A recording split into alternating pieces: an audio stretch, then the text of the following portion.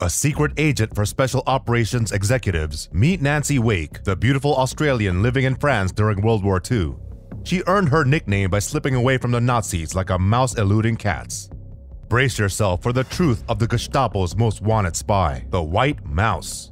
Why were the Nazis desperately searching for this woman, and what did she do to be worth $5 million to whoever finds her? Well, let's dig into this deeper. Born in 1912, she had an exciting life. She left home at 16, became a nurse, and inherited a lot of money.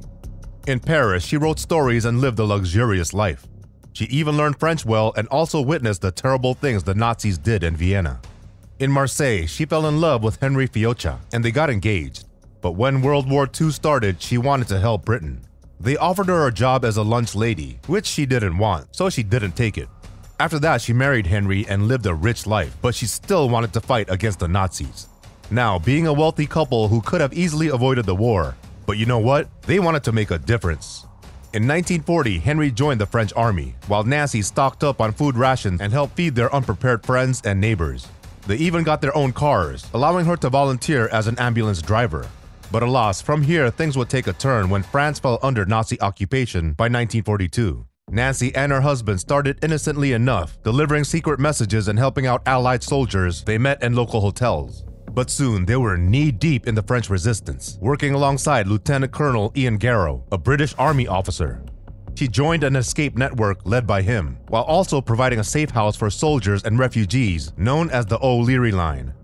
But wait, there's a twist. One day, a mysterious man named Paul Cole showed up uninvited to Nancy's house, rudely barging in and making himself at home. He even dared to steal her fancy bottle of whiskey and snubbed her poor dog. Can you believe the nerve? Naturally, she kicked him out. But here's the kicker. She suspected Cole of being a Gestapo spy and warned Garrow, who dismissed it as a misunderstanding. Silly Garrow. Later, it turned out Nancy's intuition was spot on, and Cole ended up betraying 50 resistance members, leading to their arrest, torture, and ultimate demise. Then, Nancy started to smuggle resistance pamphlets in her trusty shopping basket, cruising around on her bicycle like a regular housewife. The Nazis never suspected a thing. And that's how she kept distributing resistance newspapers and secret messages right under their noses. But in 1943, the tables turned. How, you ask? By secretly doing her job against the Nazis, she became the most wanted with a 5 million franc bounty. Time to escape. She left her husband, circling France, longing for one last meeting. But man, she was caught on a train with false identification.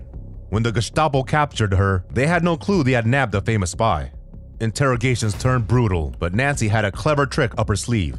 She spun a tale of leaving her husband for a new life, which they doubted, blaming her for a bomb incident. Saved by her friend Patrick O'Leary, who pretended to be her lover, she escaped their clutches. After that, she went to England, where she joined Churchill's special operations executive, gathering French resistance fighters for D-Day preparations. Off to Scotland for spy training, she faced grueling endurance tests, combat lessons, silent killing techniques, and even karate chops on a wooden desk. Once her training was complete, it was time for Nancy to parachute back into France. And guess what she wore for the occasion? A camel hair coat and high-heeled shoes. Being underestimated as a harmless housewife was key to her cover. Of course, the Nazis didn't think much of her either, dismissing her as a dainty woman. She had a mission to win over the Marquis, which is a nobleman of hereditary rank in Europe, and convinced him to work with the special operations executives. To break the ice, she challenged them to a drinking contest. It was a wild night. Living in the forest with dudes, she turned heads, but faithful to her husband, Henry. Now, disaster struck before D-Day. Dennis, the radio operator, was caught and had to destroy the radio in a crossfire. Without communication, they were in deep trouble. But Nancy had a plan. With her bicycle, she decided to ride 124 miles to the nearest SOE radio at a chateau. Charm and flirtation always got her past many Nazi checkpoints. At the chateau, she revealed her identity as the White Mouse, urgently requesting contact with the British for further plans. Then she pedaled back another 124 miles. She herself said it was the most terrifying and proudest bike ride she has ever done. Thanks to her bravery, the Marquis received another radio, and they continued their relentless fight against the Nazis. She never hesitated, believing that the only good Nazi is a dead one. So now we're clear why she was on the Gestapo's list of most wanted. Now a question for you. If you had the chance to meet Nancy Wake, the legendary spy herself, what burning question would you ask her about? Leave a comment.